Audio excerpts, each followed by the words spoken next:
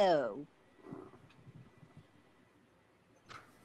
Hello, everyone, and welcome to War of the Stars, a Star Wars podcast, coming to you, as always, from deep within the Outer Rim, far beyond the watchful eyes, the Galactic Empire. And, guys, we're here. This is Forcefest 2020. We are here. It is finally upon us. Guys, this is awesome. Thank you guys for having us. My name is John Mark Tolley. Joining us today is my other two co-hosts. First is Mr. Ray Rumsey. Ray, how are you today, sir? I'm great. Hello, everybody. And, of course, there is writer, director, producer, all-around crazy guy, Mr. Joe Cahill. Hey, Joe? how's everybody doing? I'm doing good, and I'm going to try and keep you guys honest, rebel scum. Oh. All right. And don't forget that throughout, we're also raising money for Make-A-Wish for Greater LA. So as you want throughout, please click on the diamond V in the corner of your chat and donate as much or as little as you can. Every little bit helps. Definitely. Great. It's a great cause, helping out kids. And it's always cool to see the videos of the kids meeting their favorite celebrity or their favorite superhero or anything like that. That's always cool to see. So great organization there. So definitely, like she said, definitely help them out as you can, however you can. All right, so let's just get right into it, shall we? I think it's safe to say that the story of Anakin's redemption is pretty much the core of at least the original trilogy. That is the core story of that Anakin's redemption, and the prequels is Anakin's fall. And we've seen the movies. We've all seen what led up to Anakin's fall. What I want to talk about today is who holds the most responsibility for that. Who is the one person who was in a position to stop him, to pull him back, but failed? Who failed Anakin the most? I guess that's the best way I can put it, is who failed Anakin the most? The first person I want to start with, well, first of all, I just want to throw a few names just out, right out, that I think we can kind of put out as far as being not kind of what I'm talking about. Oh, thank you, Brian. Brian says he's proud of us. Thank you. That really means a lot coming from someone like you, Brian. That's really cool. Thank you. Yes, thanks for coming out from accounting to talk to us.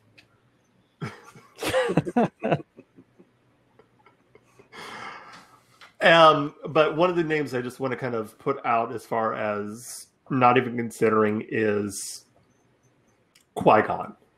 I think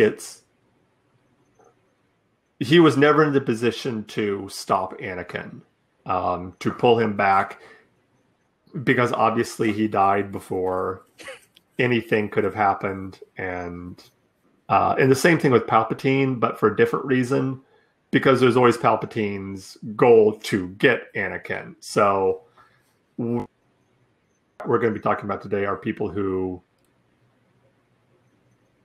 were in his life that at any point in stage could have stepped in and could have intervened to kind of pull him back from the darkness. And the first person I want to talk about is really a group, and that's the Council.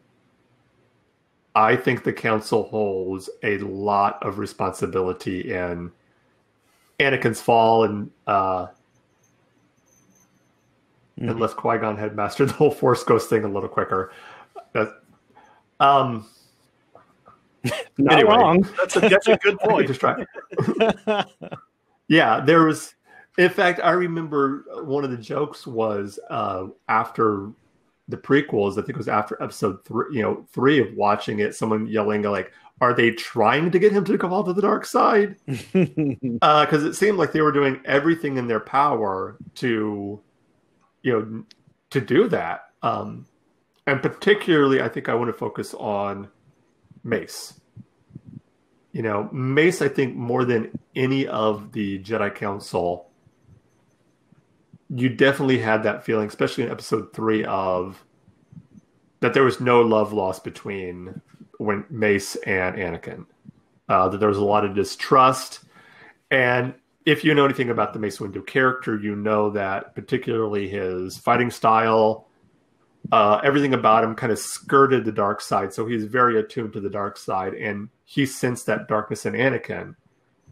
And instead of looking at that and saying, like, going up to him saying, I can feel this darkness in you. I can help you. I know how to curve that, to, you know, to use that darkness in a way that will not send you over to the edge. Let me train you. He seemed to do just the opposite. He seemed to push him away, to show this kind of, you know, keeping him at arm's length, and this mistrust and this kind of, you know, I don't know what to think of you. I mean, what do you guys think about that and Mace's kind of influence and the you know what I'm trying to say, you know, as far as his role in Anakin's turn? Well, oh, sorry, go ahead. Well, as far as, you know, Mace helping Anakin become the greatness that he became, you know, so I'm really not seeing our worry here. You know, he helped turn him to become the great Darth Vader. Yeah, he definitely, he had that, how do you want to word that? He never really cared for Anakin a whole lot. It didn't seem like. I mean, he even went so far as to kind of use him in the end, like, oh, well, if you go spy on the Chancellor for us, and then if what you're saying is true, then we'll make you a Jedi Master. You know, it's like, yeah, it's kind of messed up. Yeah, that right there just kind of really shows, as Alan just pointed out, the rigidity of the Jedi in general sets the whole stage. And yeah, that's right. That kind of is this whole very rigid system that they set up. This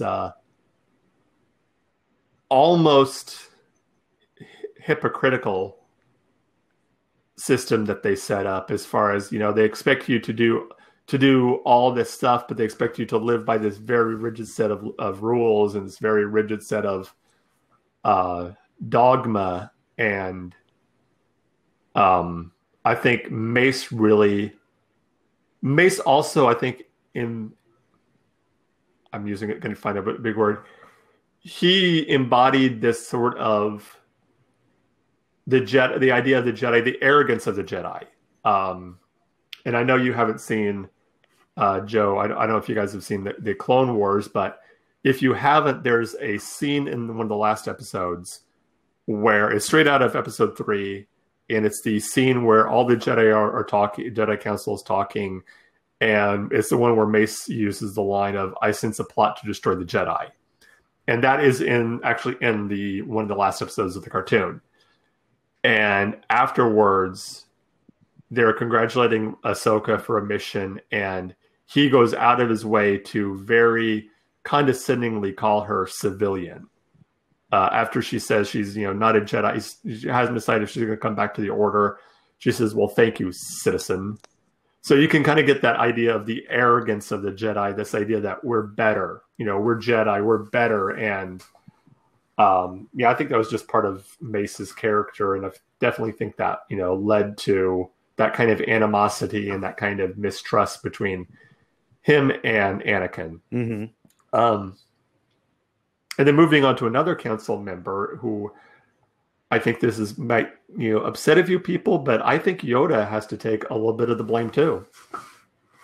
I mean, you're not you can't be master of the Order and see what's going on. One of the prized members of your Order, the so-called chosen one, and not have a bunch of red flags going off. I'm not saying that he deserves all the blame, but I definitely think that, he can't get off just scot-free of being like, oh, nothing I knew was going on. Well, Yoda did say right in the get-go, no, he's too old. We're not going to train him. And if they had to just listened, Yeah. But Yoda was kind of a pushover. They're like, we're going to train him anyway, no matter what you say. Oh, okay, well, let him in. Why not? Yeah. True. Which raises the question. Yes, Alan. Yes, it does. Yeah. Yes, it's true. I didn't think about that. Actually, that actually brings up. Let's kind of go back to that and think about Qui-Gon and his responsibility in actually wanting Anakin to be trained at such a quote unquote old age. At the time for a to take on a Padawan of that age. Does Qui-Gon hold some blame? Do you guys think? Oh, absolutely. I think he was much. He wanted the prophecy to be real and true, and for this boy he found on Tatooine to be that one. He wanted it so badly that he just blindly embraced it. It totally defied the council and just said, I'm going to do it regardless of what you say. But then again, that was kind of Qui-Gon's. It's kind of inferred that that's kind of Qui-Gon's MO. He follows the will of the Force. Instead of the will of the council, he follows the Force, or at least that's what he says. He claims he follows the Force, but was this a situation where the Force was wrong, or he was following his instincts were wrong, or were they right? No, he balances the Force. We can get into the minutia of he did. Joe's talking about the long game, though. Oh, we have another Brian in here. Joe's talking about balancing the Force because he knew he'd be Vader. Yeah, that's to me, that's what the Force wanted. Yeah, that's that long game. I think Qui-Gon was the start of the blame game. Yeah. I definitely think he was the beginning, and it was kind of a domino effect that got us to that end part. That's where he kind of started the catalyst. And it went from there. Yeah, it's a long list. Oh yeah, definitely. And we won't go to everybody, but I just really wanted to focus on the people that were close to Anakin and were within, that knew him personally at some point. Then we have to go into the whole Padme's fault. Yeah. Well, yes. Let's go right into Padme. We talked a little bit about in our episode, which if you haven't already, check it out. Check out our podcast and look under the Women of Star Wars series we did. But when we talked about Padme, one of the things we talked about was her role as kind of an enabler. And absolutely. Knowing there's one scene in particular, the scene on Tatooine when he kills not the men, but the women and the children too. But that whole scene right there, when he's telling her, that should have been a major red flag. That should have been just a major warning, Will Robinson, warning, danger, Will Robinson, danger. But she went right for it. She's like, they probably deserved it. Okay. That momentary look of horror. Right there. Oh, well, yeah. I'm good with it. It started. She's like, oh my goodness. But then again, I hate the sand people. So, all right, we're all right. It balances out. But it started right away when she saw him and she started treating him like the little kid again. at 1st. Mm-hmm. Annie, you know how she recognized him. Yeah. If she had stayed with that and not become a pedophile, little Annie. Yeah, when I she's think we would have been better. Yeah, because then the whole thing on Naboo and I'm sorry, she was just doing everything she could to hook him. Mm-hmm. And well, and that's the thing is she knew in her position she had to have known the ramifications that could happen with her and Anakin getting Jedi, married. Which she had to a Jedi. Yeah, I mean, she wasn't dumb. She had to have known what that could possibly mean, not just the loss of his career in the Jedi Order, but the loss of her career as a politician. Yeah.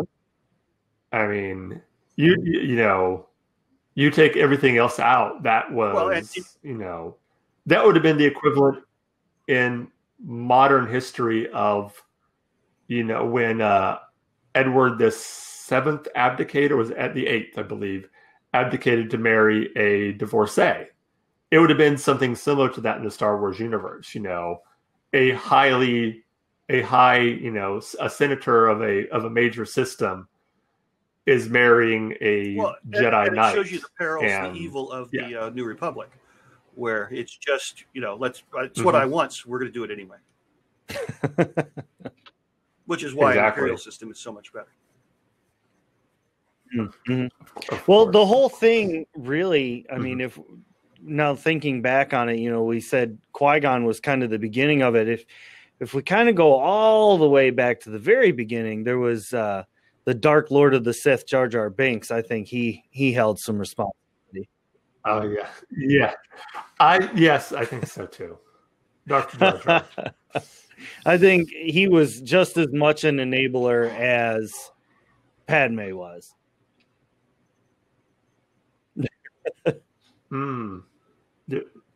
Yeah, Alan said the need to keep their love secret falls on the Jedi as well. It does. Goes back to their rigid code. Yeah. But then again, they both went into, Anakin willingly joined the Jedi Order. It wasn't like he was a little kid who was taken from his parents at a super, super young age where he didn't know. He knew, he was old enough to understand what that meant. That once he made that decision to say, like, yes, I want to go and become a Jedi, he knew, he was old enough to understand that meant, okay, I can never get married. I can never do this, this, and this. And, he was at what they, he was old enough to understand kind of what that would entail, I would think. So, and they both knew that even, I think it was Obi-Wan made the comment of, you've made and I can't remember the exact line, you've made a commitment to the Jedi Order, one that is not easily broken. And so they knew, even though you can make the argument of the code is, the code is a rigid code, but still he knew he willingly said he was going to adhere to that code. It's the same thing of if you're, a Catholic and you decide to become a priest, you understand once you make that vow, what that vow entails. It's not like you make the vow and you're like, oh, I didn't know. Well, sorry. That's really a bad example because I don't want to do that. Well, a lot of the Jedi broke the code too. But I mean, you go right back. You said Obi-Wan. Yeah. Obi-Wan saw it coming. He really did nothing to stop it. Oh, yes. And we have it confirmed now by the Clone Wars, Obi-Wan knew. Oh, absolutely. He knew about he knew about them, and he didn't do it because he knew it made Anakin happy. Right. And then if you watch, if he would have stepped in, I think the whole shuttle scene where they get back and he walks off with the senators so that Anakin can run over and hide behind the column with Padme. Mm-hmm. Mm-hmm. Oh yeah. I think more the Jedi Council knew than was let on. I think I definitely think Yoda knew, or at least had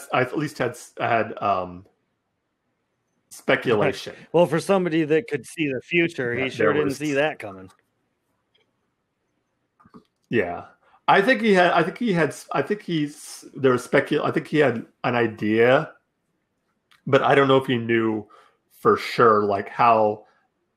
I definitely think he knew that there was a relationship going on between them. But whether or not he knew that they were married, the Sith were I don't know if he knew that. The future. Yes. So he couldn't see everything that was going to happen. Yes, otherwise, put a stop to it. You just put a saber through Anakin. Yeah. Yeah. That would have made for a short trilogy. That's the easy way. Yeah. Well, what? Wait till episode 3. Just nudge his ship when they're doing the initial space battle there. Just whoops. So are we going to get to the actual fall part? Return of the Jedi? Oh. Where it's Luke Skywalker. You said this is the fall of Anakin. So it's actually the ending of Jedi when he falls to, the Lord Vader becomes Anakin again. Wow. Woo, he falls. See, he falls to Anakin. I see what you did there. I see what you did there. For those of you who haven't figured it out yet, Joe is our resident Imperial propagandist. The truth is not propaganda. Or is he like this? The truth is out there. Yeah, the truth is not propaganda. It says so on our pamphlet. Imperial scum. Oh man. Yes, Alan. He is Imperial scum. Rebel. You guys are Imperial dog. I think it's you're outnumbered, Joe. No, we just haven't got enough people watching the show yet. Yeah, there we go. Raise your hands if you side with the Mandalorians. This is the way. But, yeah, I mean, it just each one of them makes huge mistakes in how they are around Anakin, and it just nudges him and nudges. The only one who makes no mistakes is Palpatine. I mean, Palpatine wants that in. And ironically,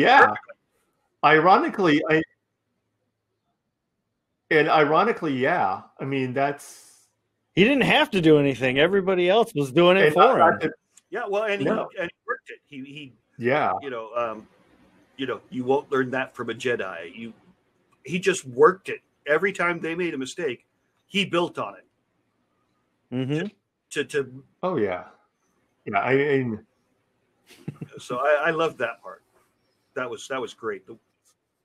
Yeah, he had a plan within a plan within a plan within a plan within a plan. We might have well just called this the manipulation of Anakin. Right. Well, Alan just said Palpatine can't say the same for Luke and Rey. That's because Palpatine actually tried to get them, and it didn't work out. But he didn't try with Anakin. Yeah. He let everybody else do the work, and it worked. So he should have just. Yeah, he just sat back and he set the stage. It was like he set the table, and then just sat back and let everyone else do all the heavy lifting for him, and then sat, and just waited until it was the long game. He couldn't play the long game with Luke or he got in from. Yeah, because he didn't know about them. Yep, playing that long game. Whereas he knew from the beginning about Anakin. Yeah. Who else we got? Who else can we lay blame on?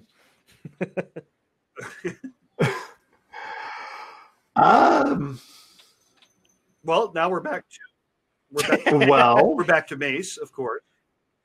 Jar Jar. Yes. Jar Jar. Yes, Jar Jar. I mean, Jar Jar is what causes the fall of the Empire. Yes. He does the rise and then he does the fall. He's just a loser. Getting that. Yes. Jar Jar was out for his own interests. Yeah, nobody wants to claim. He was trying to get rid of everybody that was in his way so that he could become the new emperor, which is probably where we're going to go with the new sets. Disney will go there. We don't. Disney will say that. He'll come out of the woodwork. He'll become Darth Jar Jar and take over the galaxy. Oh yeah. No, Brian is right. From now on, Jar Jar is he who shall not be named. Star Wars Episode 11, if you Rise hear us of say, Jar Jar. You call him Voldemort, though.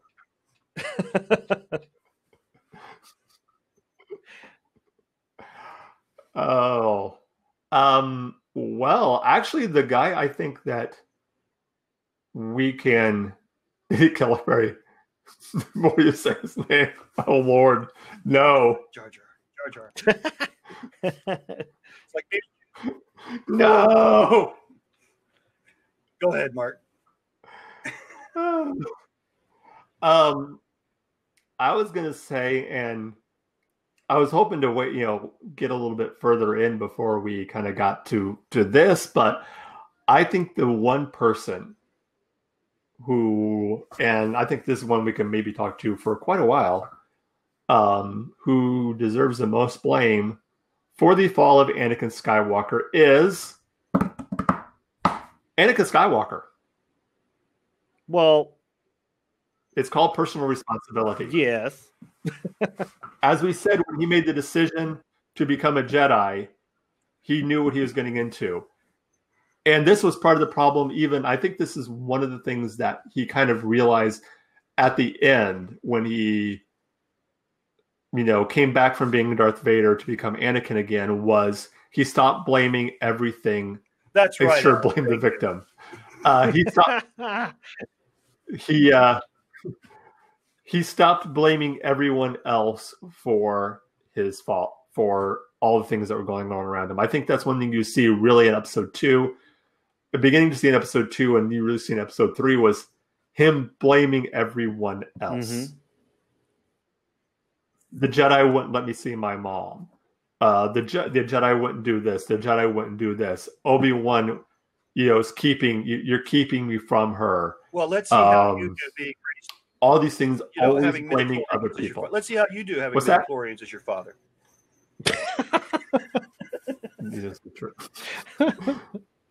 What? Yeah, that is. Yes, the mom thing is a pretty legitimate complaint. Was it just one midichlorian, or it was like all of them together as his father? I mean, I'm confused on the logistics here. I don't know. I don't know how that works. I don't know. I don't know if I want to know. The mom thing is a pretty legitimate complaint. He wasn't taken as an infant, so he knew his mother. Right. And he was still at the age where he needed his mother when they took him. This is true. And that loss is just going to grow. Yes. And fester and be in there. Yeah. And when he finally gets to see her, 20 seconds she later, did. He dies.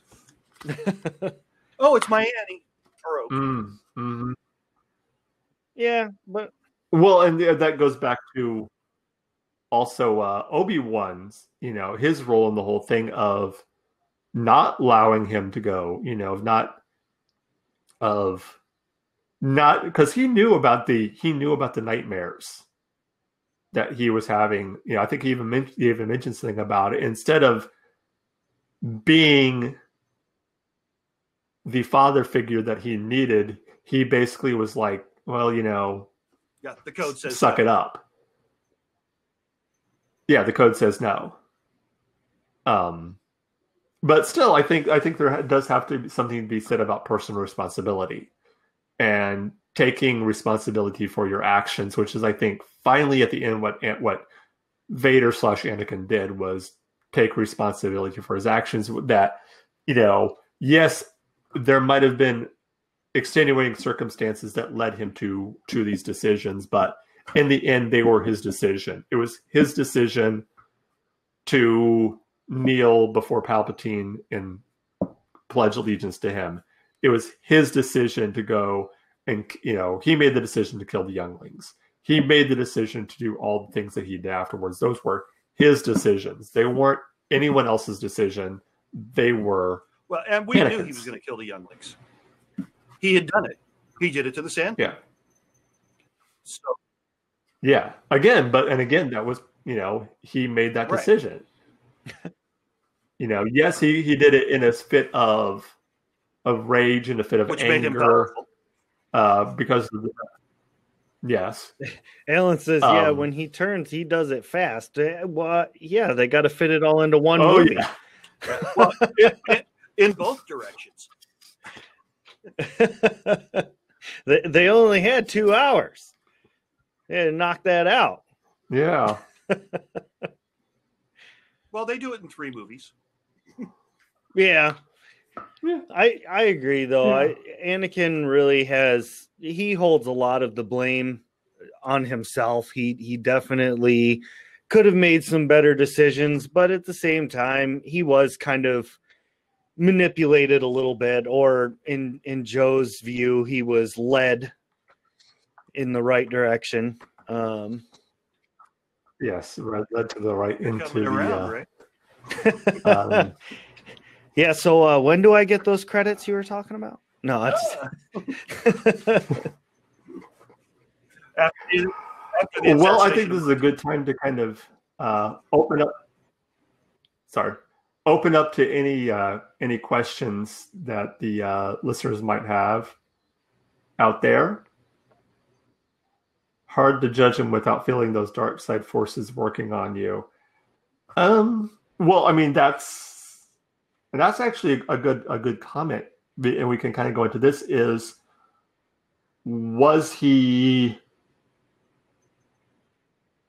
Was this inevitable? I mean, did he really have no choice in the matter? Or is this a matter of the Force? And that's one thing we haven't really talked about now with this whole thing is the Force itself. The Force is the Force being responsible for him turning to the dark side of the Force. Was him turning the will of the Force? Yes. Had to bring balance. That's the only way to balance. Yeah, and if you want to get very, very technical, then yeah, he did. At the end, there were 2 Jedi and 2 Sith. And yes, I know there were more around, but for basically all intents and purposes, you had 2 Jedi and 2 Sith. Which, if anybody goes back and listens to our conversation about the Force itself, they always bring up that the Force is a living thing. And one of the things that we had proposed is if the Force is a living thing, then potentially the Force is light and is dark. So it's pretty neutral, and it's got to keep the balance. Yeah. Rural Farm Boy says, I agree. 'Twas the will of the Force. 'Twas the will of the Force. That's right. That's right. Well, and then it swings the other direction to bring balance back when the Empire gets too strong. Exactly. Too much power. Those dang midichlorians. Too much power rests in Palpatine and Vader's hands. So now it swings it back. Yeah. And who does it use to swing it back the other direction? Yep. No. Luke. Anakin again. Or Anakin. Exactly. Anakin. Yeah, exactly. Yeah. He was the chosen one. He was the one that would bring balance. Ellen brings up a good point. Maybe the real thing to blame here is the midichlorians. Maybe it's all their fault. Well, it was definitely George's fault for ever introducing the damn things. So it's George's fault. All right. Absolutely. Yes. I mean, come on. Or maybe it was Jar Jar in the same movie introduction. Come on. Maybe it was society's fault because they needed a space opera, and George facilitated that need. No, he facilitated that need in 1977. Right, that's what I mean. If it wasn't for him doing that, but that was society begging for something so awesome that we're still talking about it so far later. Well, I agree, but he should have been careful when he wrote episode 1. Just saying, got to make that money. Yeah. I'm surprised we didn't have midichlorian little action figures. A bottle of glitter. Well, I know what I'm getting for the next time we do one of these live things. I got to find a way to make a midichlorian. Does the prophecy refer to Anakin falling or to Anakin eventually returning and taking out Palpatine? That's a good question, Alan. They never give us the whole prophecy. All we hear is No, they never do. there will be the one who will bring balance to the Force. Only part of the prophecy we hear. Yeah. Yep. And it's like a big pendulum to me. The Force, it just can't seem to settle in the middle. Yeah. Yeah. I mean, I kind of wonder if we had have heard more of the prophecy itself. Maybe that part was taken out of context. You know, and Alan brings up another very valid point. What is it that constitutes balance? Because come the end of episode 6, it's just Luke. Well, but he leaves. He does leave. And I'll so give you that. basically now there's, for a while there was nobody for either side until the First Order appeared. Yeah. Basically until he made one. And but even by himself, Kylo was, no big deal until the First Order was born. Right. But I think we're digressing a bit here. We've strayed away from the blame game. Oh, well, I mean, now we're philosophizing. Well, I think we've kind of gone through, the main people that, can kind of focus on blame, and now we're into more nuanced territory of, what caused the fall, and why won't the Force balance? Mm-hmm. That's how it seems to me. Yeah. And Alan asked the question of what constitutes balance. Well, I mean, that depends on what who you ask and what you consider.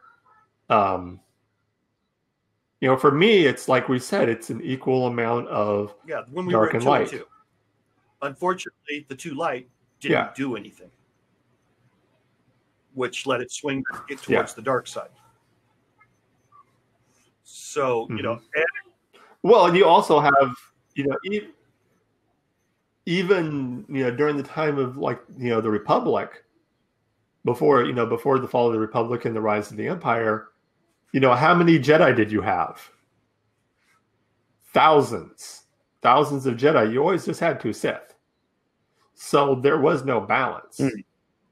There was, it was way off balance, and things began to get wonky, and that's when I think the Force said, hey, we need to get something in here to... that's one way you can look at it. Yeah, much dark side as light. Yeah, I mean, that is one way of looking at it. I think everything within the Star Wars universe can be always seen from a certain point of view. And that is definitely one way of looking at it. The other way of looking at it is, I think what, Lucas wanted, which is the idea of good. I think for Lucas, that was kind of his idea of balance, was that good will always triumph over evil, and good will always prevail. Right. The only way I see you getting a balance in the Force is if there's a gray order in the middle who keeps the light and the dark in check. Yeah. And then you get into, the whole controversy of the Gray Jedi. And, I know that can get a lot of huge debates around Star Wars fans. The whole idea of the Gray Jedi is one that's very... Yeah, I agree with that, Alan. Would you guys... Propaganda, Alan, propaganda. Yeah. Alan's like, I got all these pamphlets everywhere. Look at me spreading conspiracy. Well, back to... Anakin was trying to bring balance. Once he became Vader, he continued to try and find a balance. He wanted order in the galaxy at that time. And he and Palpatine, he thought they were achieving it through the use of the dark side. That the light side allowed too much individuality, was too controlled. The people didn't all work towards common goals. So that was really good propaganda there, guys. I mean, I need to record that. I got you. That was good. Thank you. That was good. That's the best Imperial truth I've spoken in a while. Rural farm boy. Yeah, that's a good way to put it. He says, "I don't subscribe to no gray Jedi. Yeah. It's like a vegan sometimes eats meat." I think calling them gray Jedi is probably where the big mix-up kind of, it's like a misnomer. I think they just need to be like the Gray Order or something. They have their own tenets, their own views, their own philosophy. Yeah. Yeah. I think something like, Force users, or, I would consider, someone like people like, from Rogue One, Chet and Baze from Rogue One, or later on, Ahsoka, someone who's not necessarily a Jedi, but they're not a Sith either. They're somewhere in between. Guardian of the Wills. Yes, Guardians of the Wills. Yeah, that's awesome. Yeah, it was very cool to have non-Jedi like Jar Force Jar. users. Or midichlorians. Ray, we finally got off the subject and you brought us right back. Ray, you can all now ban it, called the Leo effects. Right. I'm an agent of chaos. That's what I do. So you're on my side. I knew I would. I'm on whoever's side greases my palms better. Yeah, well, I'll keep sending you people to interview. I guess I'm imperialist. Here we go. Poor Mark. He's just like, wow. Yeah, he's saying there they go again. But I'm sure you agree. I think Anakin was trying to be the chosen one, and I think to an extent he was. Yeah, he didn't know if it was think Anakin so. or his Darth Vader until the end of Jedi. Yeah, and he realized he needed to be Anakin. That's a good way to look at it. Yeah. Yeah, I think you're right. I think. Do you think that the pressures of going through that whole thing of growing up and being told you're the chosen one, That's the chosen one, it's you. Oh yeah, and let's not even forget the pressure that was on Obi-Wan. He had just been made a knight. He had just gone from Padawan to knight. It's like, congratulations, you're now a Jedi Knight. Here's your Padawan. Oh, by the way, he's the most powerful Jedi we've ever had. Congratulations, he's yours. Yeah. Your first that's Padawan. A lot of weight. It's it'd be the equivalent of being it's like, congratulations, you've just gone through all your training to work here at Walmart. Here you go. Here are the keys to the company. You're now CEO. Yeah, they definitely. I think that's why Obi-Wan was so sassy. He had to adapt. TK2066, thank you for joining us.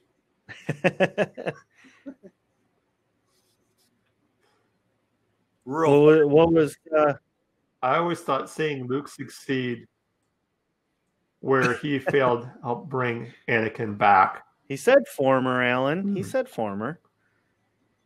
I'm curious what his nickname was. Seeing Luke succeed in resisting Palpatine, I think, is what Alan's talking about. And that helped bring Anakin back. Plus, I think it was the one thing that Anakin had searched for his whole life, and he lost it with Padme, which was the love. And I think that finally shone through, realizing, this is my son that he's about to kill. So he just succeeded in the dark side, and that scene, realized this is truly my son. Yeah, I think there's two scenes in particular that I think began to really turn Vader back into Anakin. One was Luke throwing down the lightsaber and saying, "I'm a Jedi like my father before me," and I could almost see a little, even though you didn't see it in the mask, I could almost imagine that kind of look of pride, like, "Yeah, that's my son. Hey, that's my son who just said that." And then when he called his name out, when he's being electrocuted and he says, "Father, help me." I think that right there was and it told you it was going to happen before he brought him to the Emperor. Yeah. It's too late for me, son. He didn't call him Skywalker. Yes. Yeah. He called him son for the first time. Son. Because he'd always referred to him as, Skywalker. Yeah. This Palpatine. Yep. Skywalker must not become a Jedi. The son of Skywalker must not become a Jedi. Yeah. Yeah. Because at the time, for Anakin, there was a... Yeah, I don't like the new "no" they throw in there before Anakin's return. Yeah, I don't like that either. I think one thing that everybody can agree on, though, is that Anakin Skywalker, also possibly a little bit Darth Vader, was the direct and literal fall of Emperor Palpatine. Yeah, his long game backfired. Yeah. Yeah. Exactly. And if you think about it, he succeeded what a Sith apprentice is supposed to do. He killed his master. Yep. Mm-hmm. By falling him down, he did a thermal shaft. Unfortunately, he followed shortly thereafter, so he couldn't assume the reins of that balance is a weird pendulum, trying to keep things in line. Yeah. But it's a tragic story, and it is a tragic story. Yeah, and that's exactly how it is. It's like a Greek tragedy is how it plays out. It is definitely, yeah. Mm-hmm. Yeah, yeah. Anakin is very much a tragic character, and so how about it's all about that redemption. I think that's what resonates with so many people. Got any questions or comments? You want to jump in? Yes. Absolutely, Alan. Yes, absolutely. I agree with that. Yes. Yeah, I do. I think it very much does. That was definitely one thing. First thing I thought of when I heard the voice in the trailer. Yep. And for anybody listening on Anchor, Alan said, do you think bringing back Palpatine undermines Anakin's triumph? That's what we're discussing right this second. And we're all kind of unanimously saying, yes, it absolutely does undermine it. Because whether or not the Palpatine we see is a clone or it's the original kept alive through unnatural means, whatever, it definitely undermines that redemption of Anakin. Wow, the three of us agreed on something. That's I know, it's weird. Wow, and it was no hesitation. I know, right? Wow. That's because Megan paid us off to say that. Yeah, Alan responds, "Amazing." But she knows that's as well. Great point, Alan. And that was one of those mistakes. Our show is War of the Stars. War of the Stars, a Star Wars podcast. When we do our goodbyes, we'll give you all the info. It was a cool moment hearing the laugh. That was the in the trailer, when the first teaser trailer, when you heard the laugh, that was the shocking moment. So I kind of had one of those moments where it was like, oh man, it's like the Death Star all over again. Like, how many times are you going to reuse the same bad guy? Star Killer Planet. Oh, it's another Death Star, just bigger. Oh, it's the same storyline as New Hope. But with space horses. Well, yeah, we didn't get those for a while. Space horses.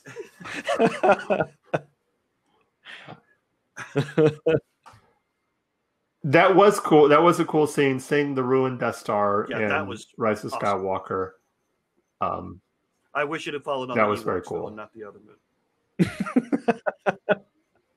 Yeah. All right. Well, we're getting close to our time, so why don't we go around, and Joe, we'll start with you and tell the fine folks here where they You can find me over they on can Facebook find you under Joe Cahill, director, producer, or Steamhouse Entertainment. You can also check out some of my future film projects, The Last Battleship, Night Mistress, which is in post-production now, and a few others. You can find them all under the Steamhouse. I'm also on Instagram under Steamhouse Entertainment and Twitter under Coffee Steampunk. And of course, you can always reach me right here through War of the Stars, a Star Wars podcast, or the One Crit Blunders, a D&D show that I do with Ray. Cool. And Ray, where can people find All you right, on the interwebs. War of the Stars, Star Wars podcast. I mean, that's always a good place to start.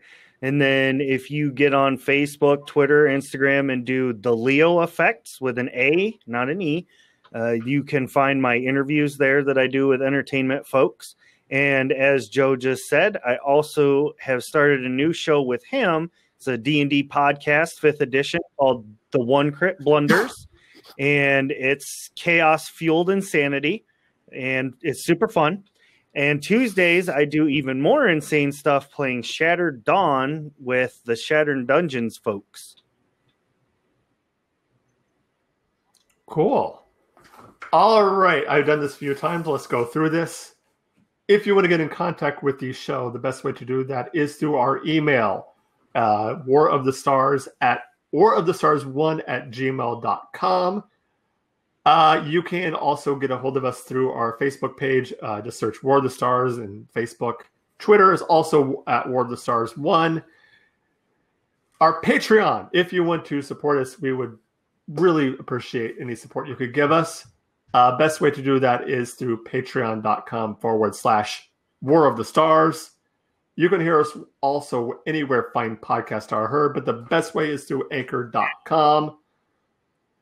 Just anchor.com/War of the Stars. We're also on Spotify. We are on Pandora Radio. Pretty much anywhere you can get podcasts. And don't forget our fine show. Down there for Make-A-Wish. Yes. Before we go, I want to just give a very quick, heartfelt shout out to everyone here at Forcefest. We are truly humbled and honored to be a part of this. This is so cool. We're just a silly little podcast, silly little Star Wars podcast, and the idea that you guys would say, "Hey, come and be a part of this," is truly cool, truly humbling. And just shows, like I always say when we end it, that this isn't just my Star Wars. This isn't just your Star Wars. This is our Star Wars. Until next time, may the Force be with you.